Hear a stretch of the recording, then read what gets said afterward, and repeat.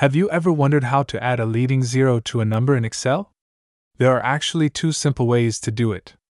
Let me show you how. The first one is to use the Format Cells option. Let's say I want a 6-digit number.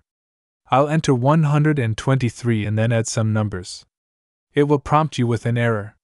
Here, I'll click on this and ignore the error, then align it to the right. That's one way. The second way is to use cell formatting. Select the cell you want, press Ctrl+1, make sure you're on the Number tab, go to Custom, and enter 6 zeros. Click OK. Now, whenever you enter a number, say 246, you'll see that it has a leading zero. But the question is, can you add the leading zero in both of these techniques?